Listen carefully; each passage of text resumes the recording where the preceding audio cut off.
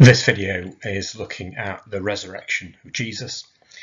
It's obviously a foundation, if not the foundation, of Christianity. It's got general application in terms of understanding the resurrection as an introduction and overview, although it does have some specific focus on the Eduqas A-level RS Christianity paper.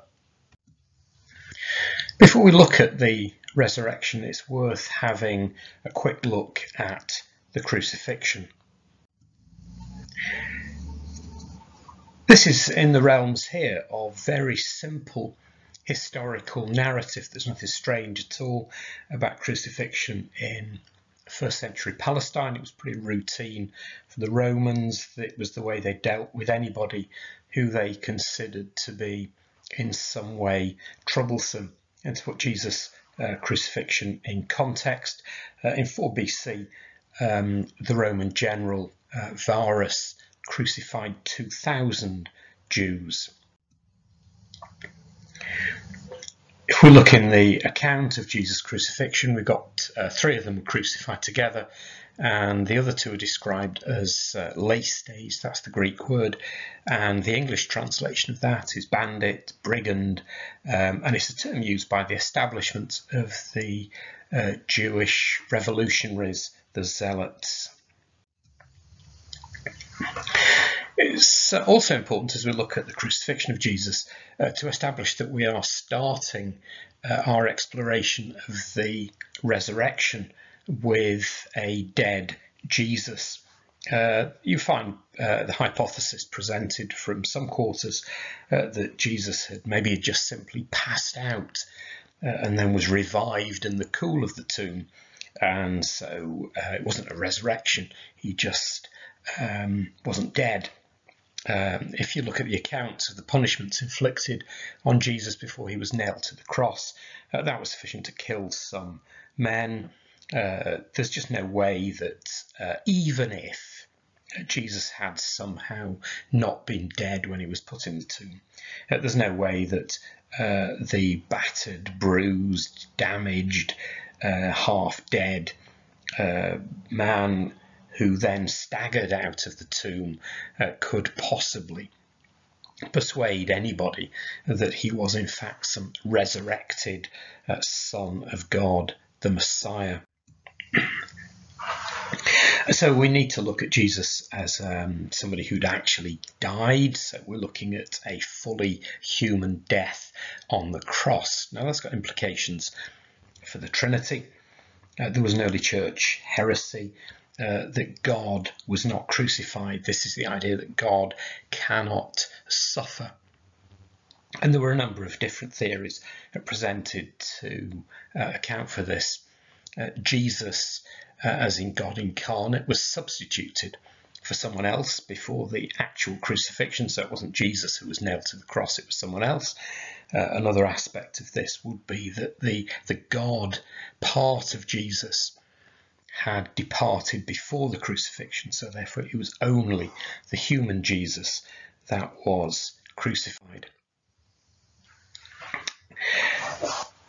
The first century AD, the idea of a crucified Messiah, that would have just been an oxymoron. We can only put those 2 words together comfortably because of Christian theology. The crucifixion was a very clear statement that the Romans and the Jewish religious establishment had won, and so therefore this messianic pretender had been ignominiously crushed using the ultimate in shameful deaths. That therefore should have been the end of the story. The fact that it isn't the end of the story is what we are looking at. So now to move to the main focus of this, which is the resurrection.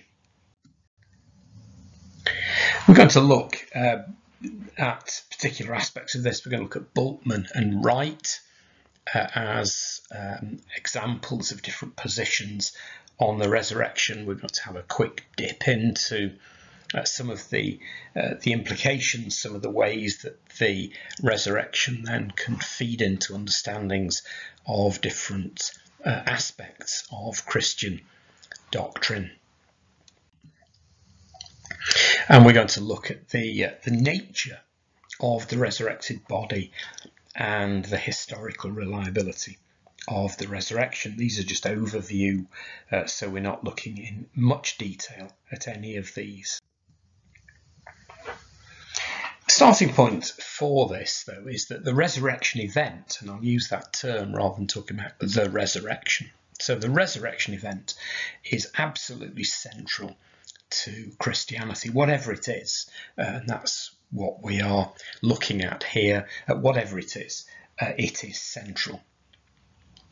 And different sections of Christianity then have different understandings of this resurrection event. That's what we're looking at, and we're going to explore, just dip into Wright and Bultmann to show how you can have the resurrection event as central, but then have quite significantly different understandings of what that means. So we're looking at Wright, N.T. Wright, modern contemporary theologian, and the important thing for Wright is that he accepts the possibility of miracles. That's a starting point. That's one of his axioms. Miracles are possible. He also starts with the idea that Jesus was fully human man, so we're looking Trinitarian stuff here. He's 100% man, but he's also 100% God, fully humanly dead after the crucifixion. And then Wright's position is that 3 days in the tomb and Jesus was then resurrected. What Wright means by this is he came alive again bodily, but somehow transformed, and then after 40 days like this, he then left Earth in an embodied form. Bultmann we're going to use as an example of a modernist position. By modernist, really, we're looking at this developed somewhere in the middle to late 19th century, and very importantly, an axiom of this position is a rejection of the possibility of miracles. If you've got no miraculous, therefore the resurrection has got to be interpreted some way other than as a historical event. If your axiom says there are no miracles, the resurrection cannot be a historical event. So you're looking then at what would it be? Metaphorically interpreted, symbolically, existentially. You've got to look at some way of engaging with the resurrection event which doesn't require a bodily resurrection. Now, without the resurrection, Jesus fits within Jewish patterns of operation, really. You've got those Jewish reforming prophets that we read about in the Old Testament. Look at the book of Amos. You can look into the New Testament for reforming prophet characters. John the Baptist is described there, so Jesus would have fitted perfectly within that model. He also fits in the pattern of failed messiahs. There's no shortage of these. A couple of examples: Judas the Galilean, he was 6 AD, Simon Bar Kokhba, 135 AD. So being a messiah wasn't that special, and failing as a messiah, or apparently failing as a messiah, is also not that unusual. Whether the resurrection is a historical event or not, it's difficult to interpret the New Testament as saying other than it is a historical event, and it's the central event which requires a completely new way of looking at everything. So plain reading of the New Testament would deliver that. In the Bible, we find the resurrection included in all 4 Gospels, and it comes unsurprisingly at the end, and the subtle differences in the way that's presented. And so the major question then would be, how significant are those differences in the way that the gospel writers include the account of the gospel? And a major question that's got to be answered is what it was, how this resurrection event transformed the followers of Jesus from becoming just the scattered followers of a failed Messiah to be then becoming hugely confident people who travelled around telling everybody that Jesus was the Messiah. That has to be accounted for, and the resurrection event is clearly what produced that shift. And so we need to look at what sort of resurrection event could produce that change in the followers. The resurrection points us to a number of different aspects of Christian belief, Christian doctrine, Christian practice. So the resurrection leads us to look at the question of the miraculous, the whole question of whether miracles can be historical. We've got religious experience. We've got St. Paul meeting the risen Christ on the road to Damascus. What did that mean? What's going on there? We've got some quite important concepts, doctrinal concepts like the atonement. Festivals, Easter is clearly focused on the death and resurrection of Jesus. And then on a weekly basis, or in fact daily for some Christians, you've got the idea of the Eucharist. Jesus' death and resurrection is a very central concept within the Eucharist, and it also leads us into looking at the nature of God in the Trinity. So we'll start then with looking at N.T. Wright. So looking at these two contrasting theologians, we'll look at Wright and Bultmann. And so we'll start with contemporary theologian, born 1948, still around, still functioning. New Testament scholar, Church of England scholar. He was Bishop of Durham for a time.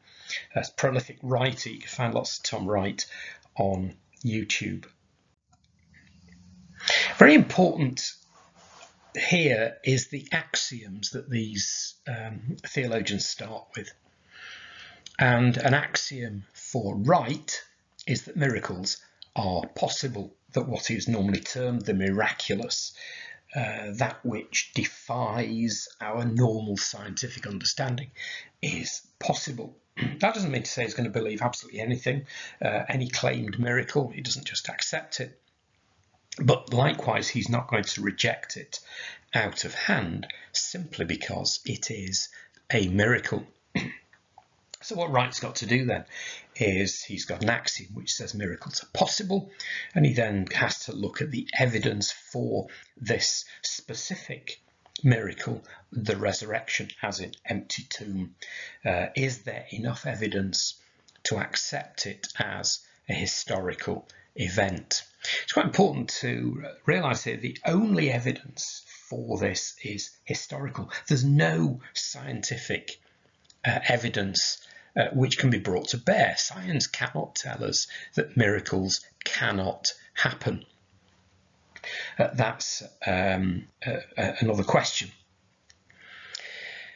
So what Wright does is he explores the concept of death and the afterlife in Greek and Hebrew thought, and then looks at how this Christian understanding of Jesus' resurrection fits with those ideas. They were the two main strands of thought which were present in Palestine at the time.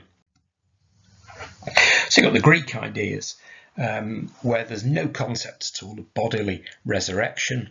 For Plato, Plato has this very strict dualist concept. You've got the soul imprisoned in the body, the physical body, and at death the soul, this immaterial, eternal soul, and after death the soul is liberated and it then can have an independent existence. But it's an internal soul. It's not embodied. Quite a different idea to bodily resurrection that you find in Christian thought. It's also worth, as an aside here, as a huge amount of very Greek thinking has in fact permeated Christianity. So a lot of Christianity is far more Platonic and Greek than it is Hebraic. Now, Hebrew thought, you need to be careful as you're looking at the Old Testament. You've got 1,000+ years of development in the Old Testament. And by the time of Jesus, there are concepts then of bodily resurrection of some form.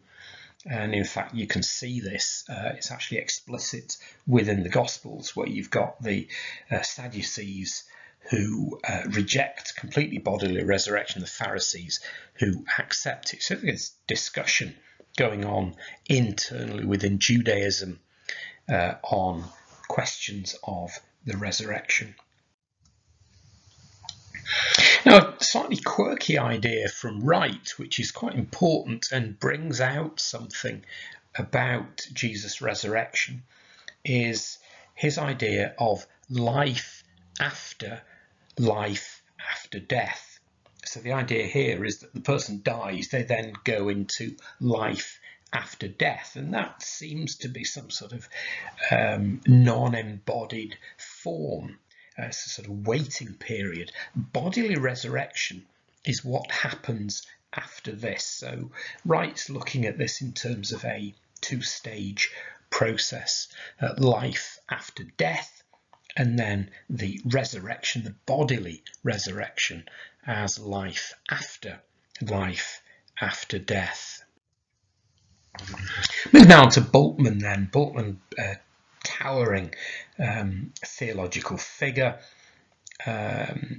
really very significant in the 20th century in biblical studies and how it was interpreted. Now, what he's proposing is an existentialist interpretation of the New Testament.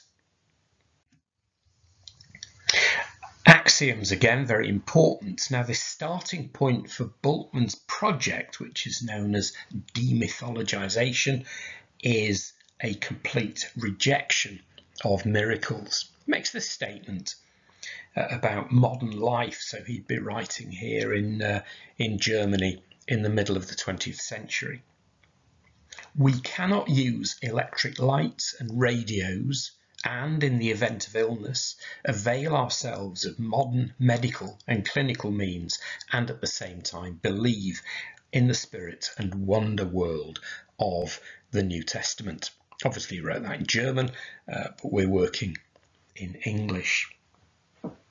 Now, of course, that's an assertion, really, because there's loads of people around who do use electric lights and radios, and in fact these days iPhones, and have vastly more sophisticated modern medical facilities available than Bultmann could have known, but at the same time quite happily accept the concept of the miraculous. But that's Bultmann's starting point. It's an axiom. It's not something that is argued. Now, Bultmann's project of demythologization is one which says that you read the New Testament and the Old Testament, and they are just different worlds. They don't understand things the same as us. There's lots of mythical expression there, and that doesn't fit with modern life, so therefore we've got to get rid of it. And the way that Bultmann does this is he doesn't take the line which says we have to reinterpret, so therefore you've got this resurrection, you've got these miracles of Jesus, and you've then got to work out, okay, what could you have seen? You time travel back, you get out your phone and you video, what would we see? Now, Bultmann takes a different line here, which is the existentialist approach, which says actually he's not bothered about that. That's not a question which he even remotely is interested in. What Bultmann wants to focus on is the meaning of that resurrection event. As far as he's concerned, the fact is trivial. That's an important point here, that if you did do your time travel back, you video, you come back and you say, oh yeah, okay, Jesus did actually feed the 5,000. Oh yeah, Jesus did actually rise from the dead. Here we got a video of him emerging from the tomb.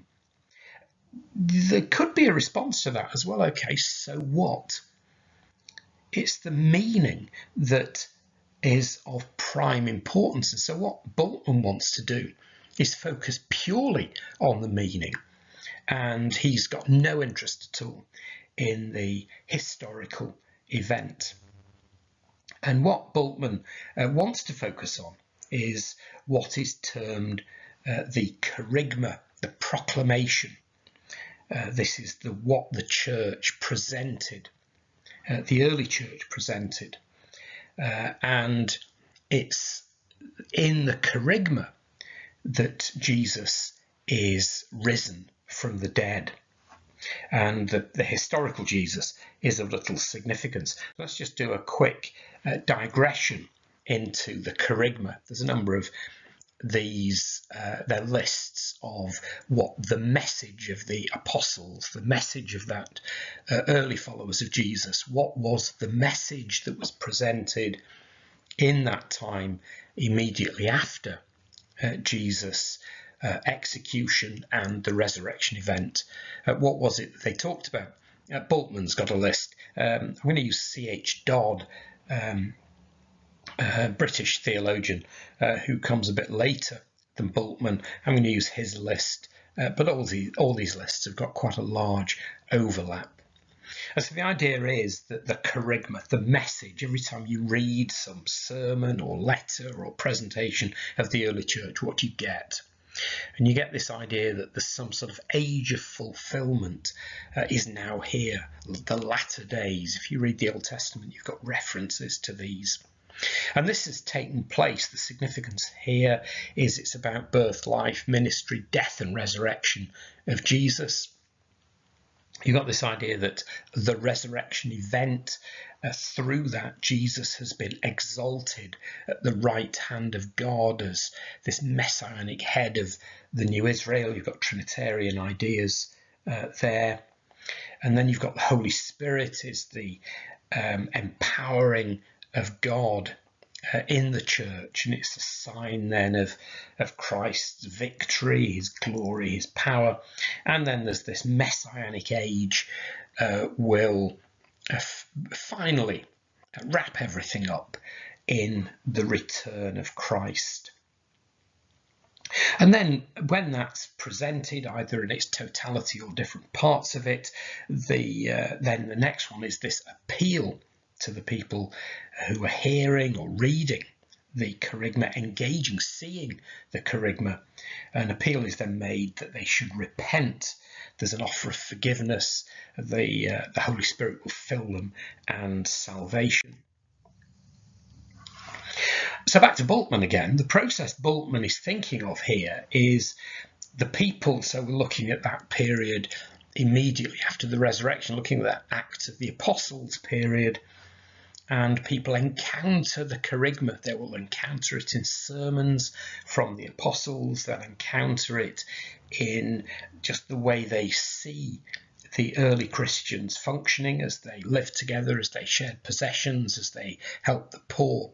So they encounter the kerygma.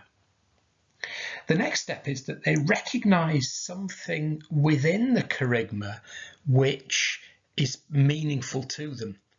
And the important thing here is this is probably not them sitting and working things out and looking at empirical evidence and laying stuff out in some logical argument. This is at the rather gut level. This is where we come into the existentialist bit of this.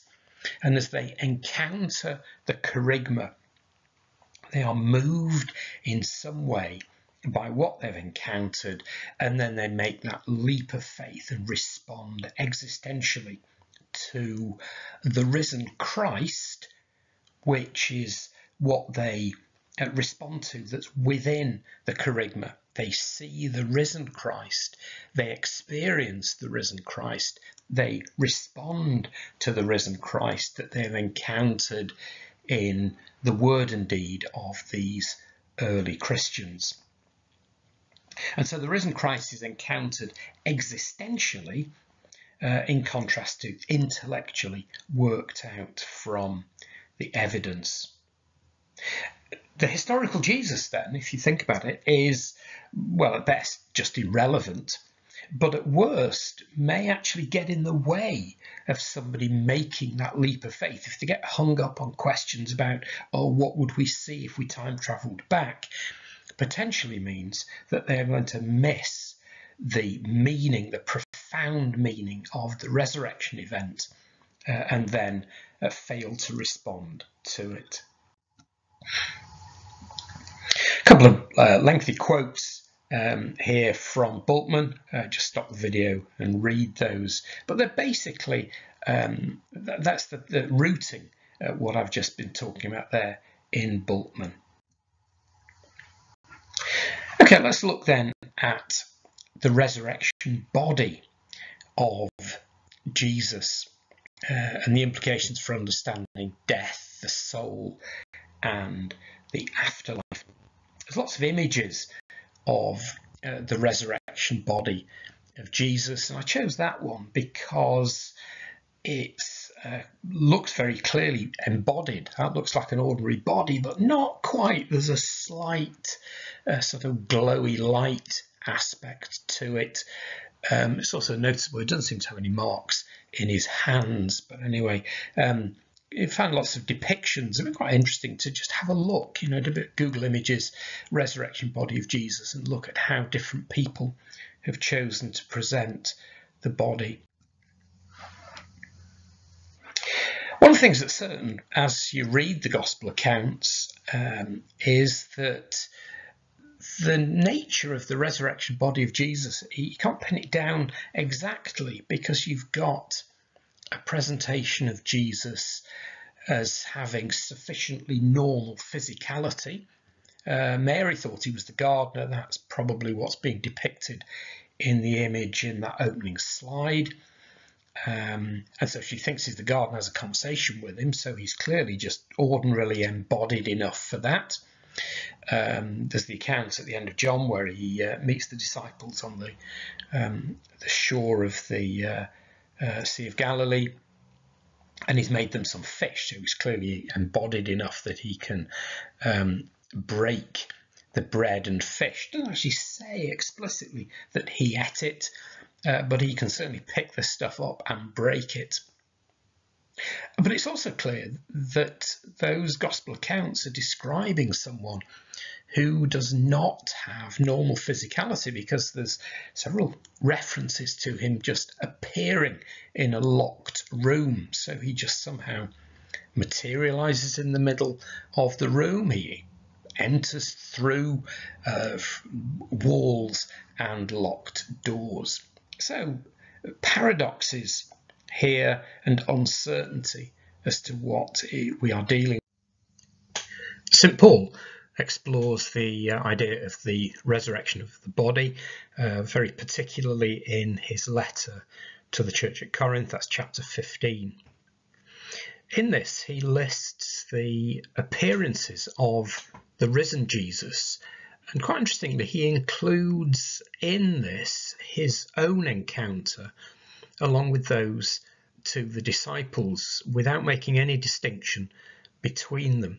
The appearances to the disciples were in a period very shortly after the crucifixion and resurrection event, and this appearance to Paul, Saul as he then was, would have been at least a decade after that. Paul then works with this idea of a spiritual body. It's quite complicated. He's working with different analogies. He presents the idea of seeds sown with a physical body, raised with a spiritual body. But the main thing there, he's looking at a difference and a continuity. The main thing we can pull out from that is that he's rejecting two concepts. One of them is this Greek concept of a purely spiritual soul that exists in disembodied form, and the other concept he rejects is just the straightforward physicality of the body that we have now. So he's presenting the idea that this resurrection body is both the same but also different to what we have now. The main idea that he's presenting is that it is in some way embodied. The final slides then are the section of 1 Corinthians 15, which is relevant, and then the account of the resurrection from the Gospel of John, chapters 20 and 21.